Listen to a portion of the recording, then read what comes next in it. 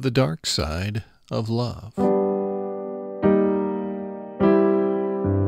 Welcome. It's another look into the life and message of Elisabeth Elliot as she called us to live to a higher standard each day, to not be satisfied with just throwing a little religion into life as a shallow substitute for giving God our best. As this series continues in the coming weeks, we'll hear from family, friends, and others who were influenced by Elisabeth's life and message. Today we wrap up our 5-part look at deliverance from depression as we think about the dark side of love.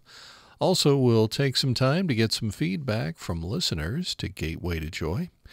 Our guests today are Janet and Geoff Benge as they talk about what part of Elisabeth's life they enjoyed researching the most.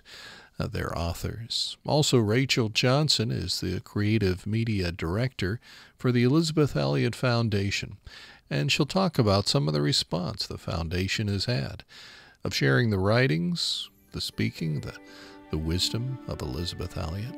Right now, we wrap up our 5-part series, Deliverance from Depression, the Dark Side of Love. You are loved with an everlasting love. That's what the Bible says. And underneath are the everlasting arms. This is your friend Elisabeth Elliot, completing today 5 talks on the subject of deliverance from depression. Someone sent me this article called The Dark Side of Love. This was in a Christian magazine, and this man writes, "I've seen their pain, and I must honestly state that I don't have the answer. You can find them almost anywhere. People who became vulnerable to the irresistible pull of love's call and are now nearly crushed as a consequence.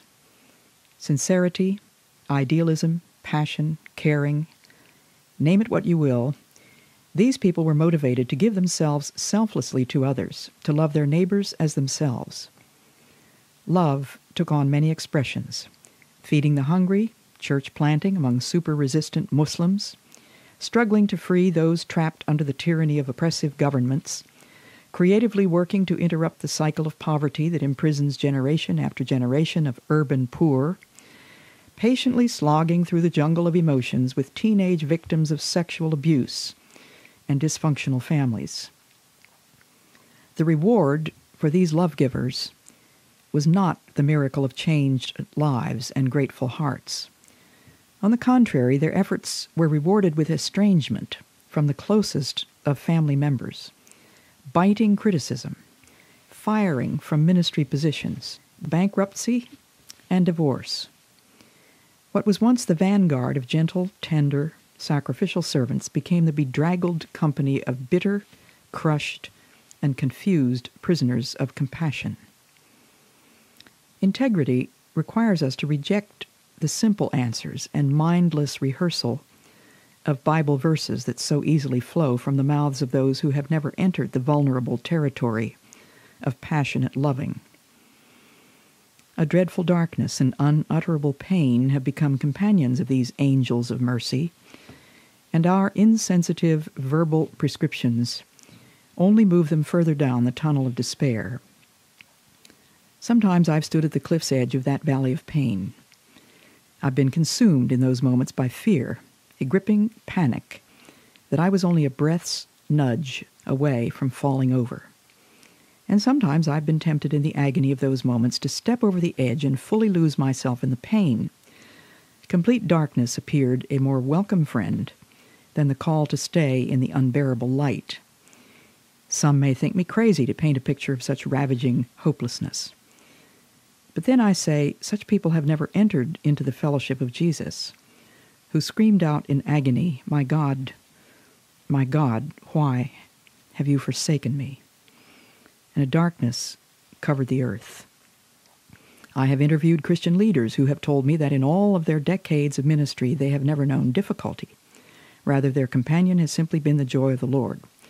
For them, the harshest of words are reserved. They're either liars or deluded lunatics who years ago bought a ticket to Disneyland and never found the way out. Their words are poison to the sick-hearted, chains for the downtrodden.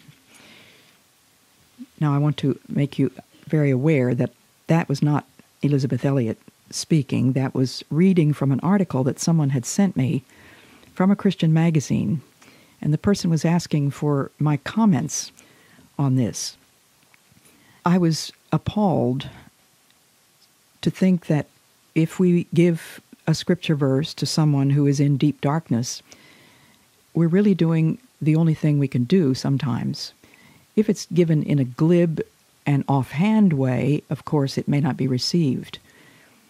It may not be received even if we give it in the most loving way, but it is the Word of God. And on this program, it is my earnest prayer and hope that the Lord will enable me to speak His words with love, with compassion, and always with the willingness to be judged myself by the standards of Scripture and to live by those standards. Now, what's wrong with this article? I believe that it is never necessary for a Christian to become bitter. And I do believe that we can learn to accept anything and everything that happens in the light of Romans 8:28. And that's a verse, of course, that people don't want to hear sometimes. It says, everything that happens fits into a pattern for good. When we're in the dark valley or going through the deep water, we don't see why or how this can fit in. But we are not asked to see. We are asked to trust. In Hebrews 3, verses 6 to 9, we read, "But Christ is faithful as a son over God's house. And we are His house if we hold on to our courage and the hope of which we boast." It's a pretty big if, isn't it? We are His house, Christ's house, if we hold on to our courage and the hope of which we boast.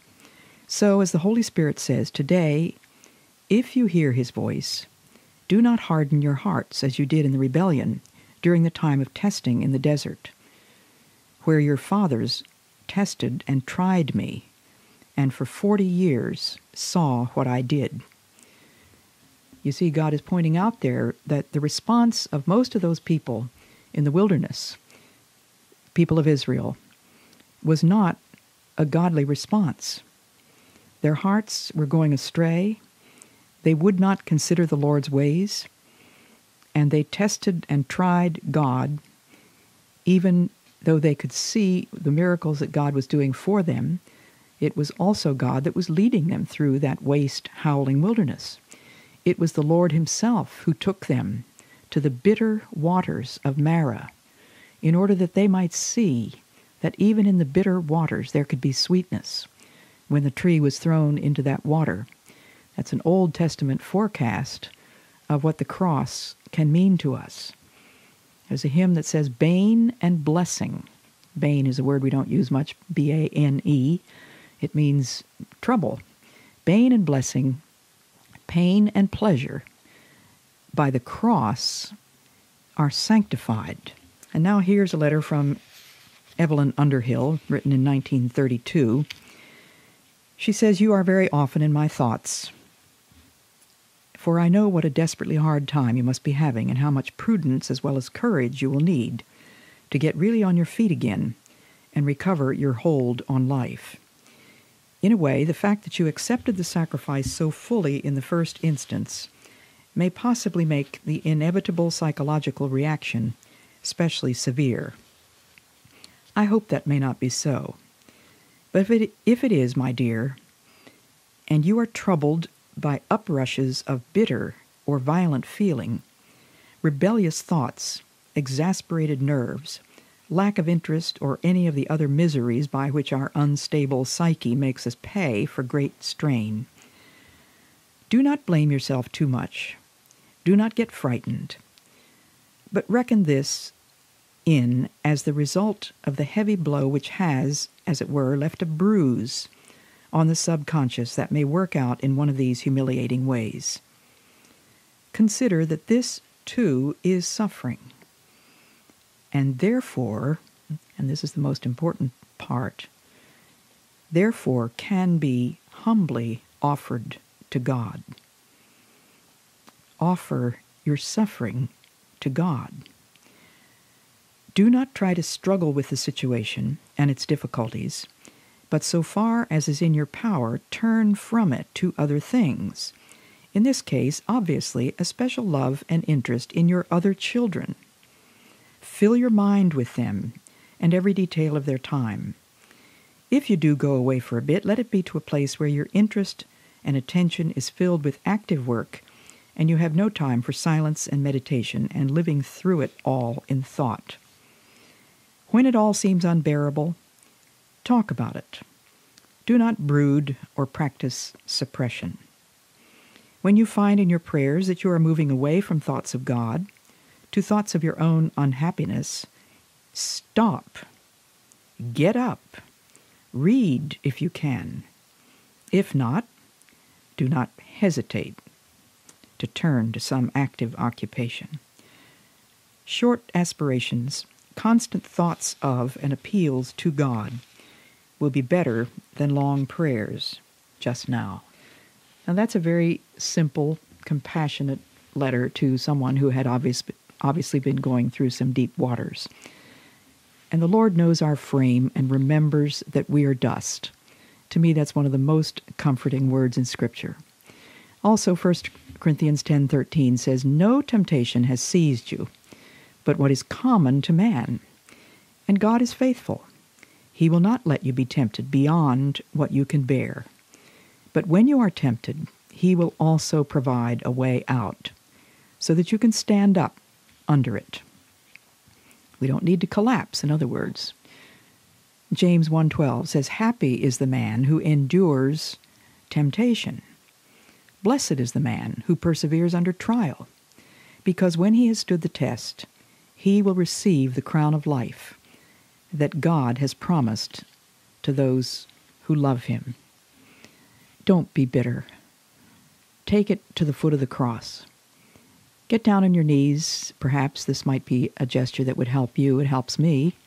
Get down on your knees. Put your feelings, the hurt feelings, the bitterness, the anger, whatever it is, in your hands, as it were, and just lift up your hands to the Lord and say, "Lord, I can't handle this, but I know you can. And so I relinquish it to you in the name of Jesus Christ, and I will not retrieve it." Gateway to Joy 1311, The Dark Side of Love, Deliverance from Depression, Part 5. That concludes this short series. A little bit later, we'll be hearing testimonies from Gateway to Joy listeners. Right now, it's authors Janet and Geoff Benge as they talk about what part of Elisabeth's life they enjoyed researching the most.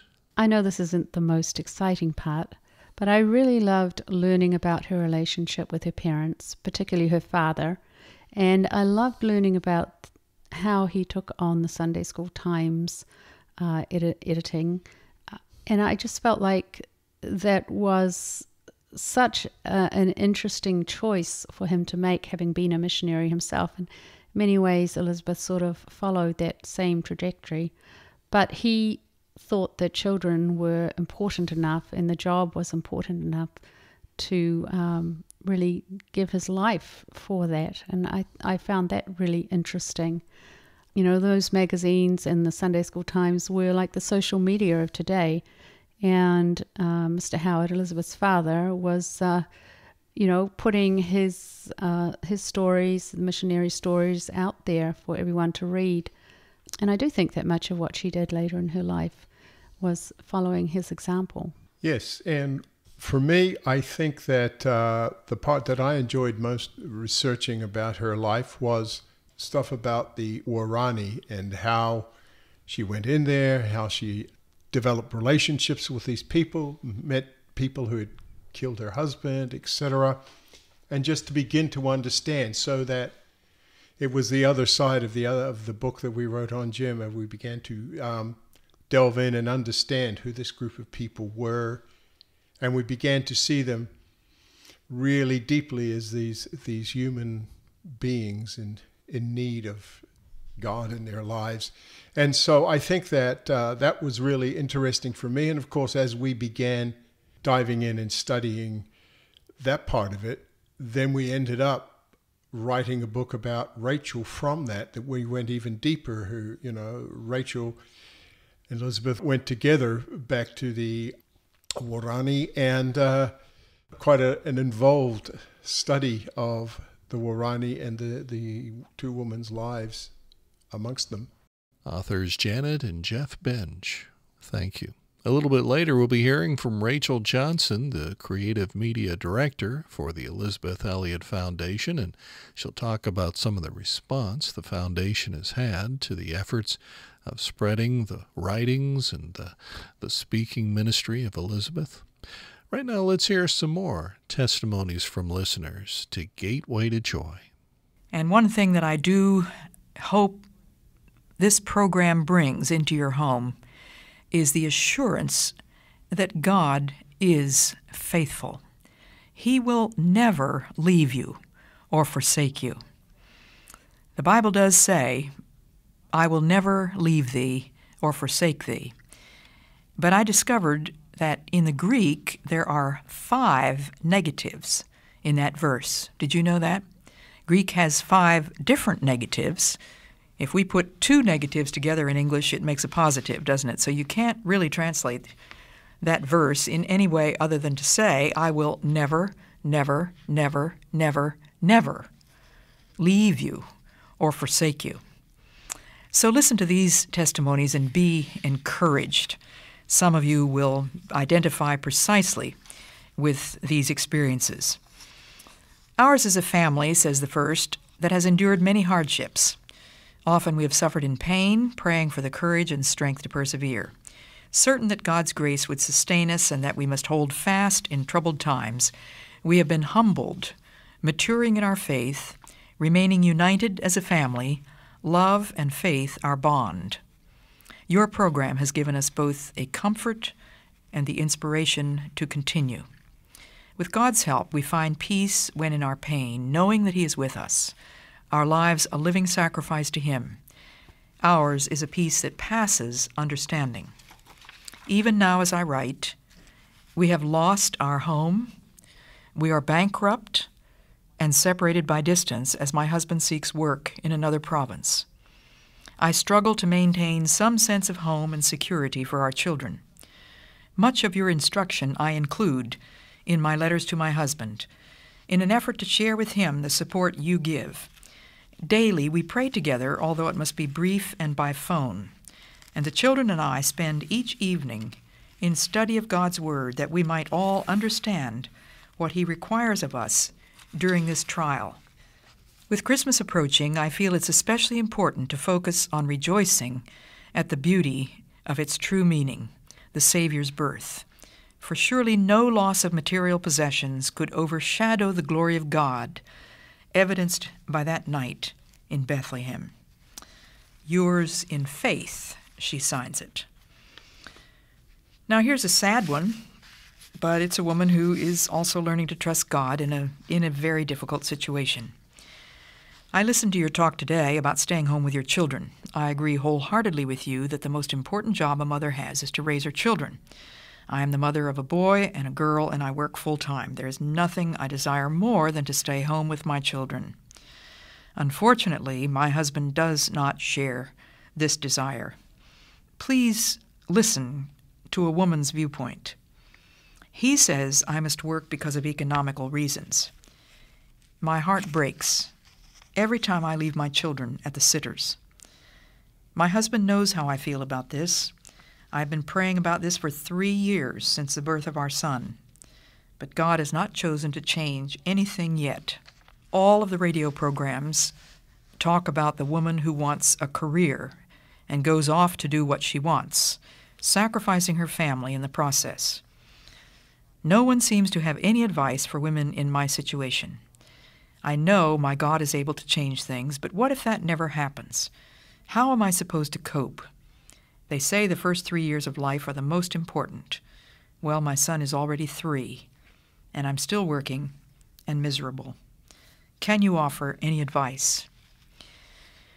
The only thing I can offer is to keep on praying.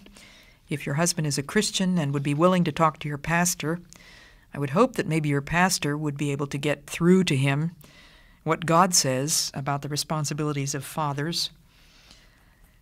But isn't it a sad situation when money means more than the children?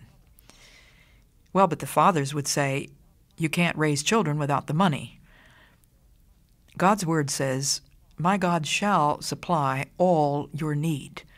And I have many, many testimonies from families who have gone right out on a limb in faith, trusting God to supply their needs. Now, the needs may need to be separated from the wants. And anybody who has tried to live on one income in today's world has probably had to make sacrifices. How important are the things sacrificed by comparison with the children? Unfortunately, the children are being sacrificed in place of things. May God help you to trust Him for your situation. Another letter. I'm writing today to thank you wholeheartedly for speaking the truth in love on your broadcasts. I deeply appreciate your ministry and drink in the godly insights you give. I know that your position concerning careerism in women will necessarily produce a barrage of angry letters, since it is so directly opposed to the philosophies of our day, and those that many sincere Christian women have swallowed. There is so much confusion. Thank you for a quiet, calm, clear voice. After almost 10 years of marriage and work, and still no children, I found that the Lord was quite distinctly leading me to retire from the working world. My husband and I were always running, it seemed, and the, quote, important, unquote, was always put off. Time for others, healthy habits, etc. We just maintained, and this seemed especially hard on me. By faith, with prayer, I brought the idea to him. He really balked at it initially, but did, by God's grace, come to agree. And again, by faith, we decided I would resign in 1 year, regardless of whether or not we were expecting a baby. I had had 2 miscarriages during these years. And she says in the margin that the finances were bad, they were in debt. Well, Elisabeth, God really honored our commitment. 5 months before the quit date, our daughter was conceived. The timing was like a confirmation to me. We stuck with our decision, despite many who didn't get it. At the bank where I worked, etc., I really sensed a lot of patronizing and even pity. People don't understand. But we're not of this world, right? Why should the misunderstanding and scorn shock us so? Anyway, it has been tight financially, depressingly tight at times. It has been an adjustment for me. I can't believe how much time it takes to care for one baby, manage the household, keep up with my husband, etc. But now I have the energy and the focus to make a difference in our family's life, and I know this is where God wants me. It's like the illustration you gave of your little brother Davy in the waves. You just have no concept of how good it is to obey God till you have the view from the other side. I had told the story about how my brother Davy refused to go and jump in the little waves with my father or mother because he was afraid of the ocean when he was about 3 years old. And at the very end, the last day of our vacation, he finally did what they had been trying to get him to do all week. And he loved it so much that he burst into tears and he said, "Why didn't you make me go in?"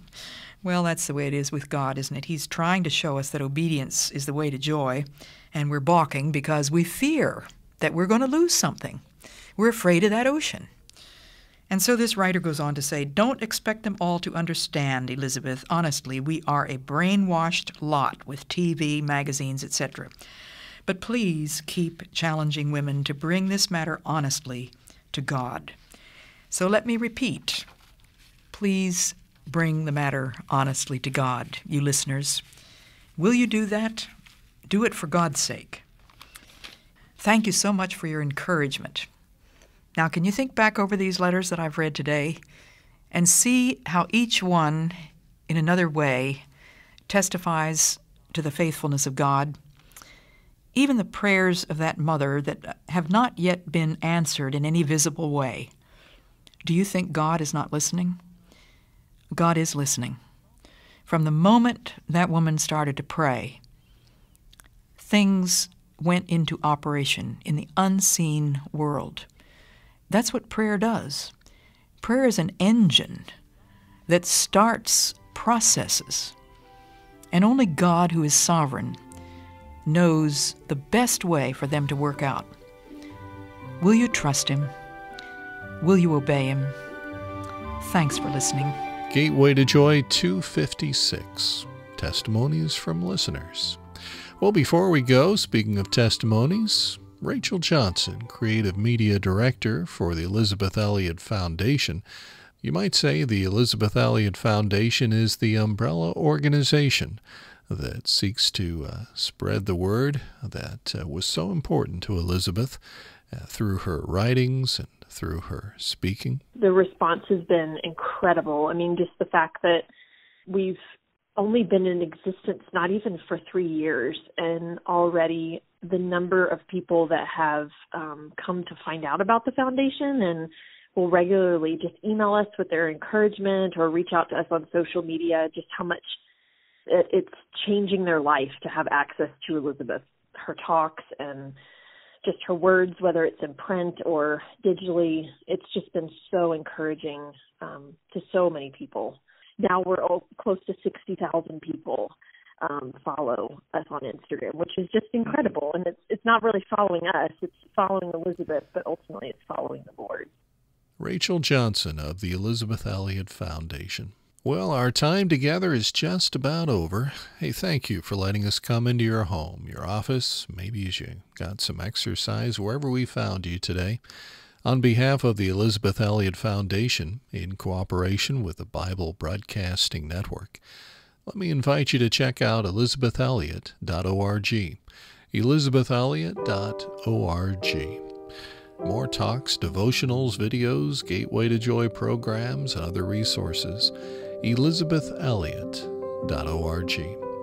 Well, until next time, may God remind you daily you're loved with an everlasting love, and underneath are those everlasting arms.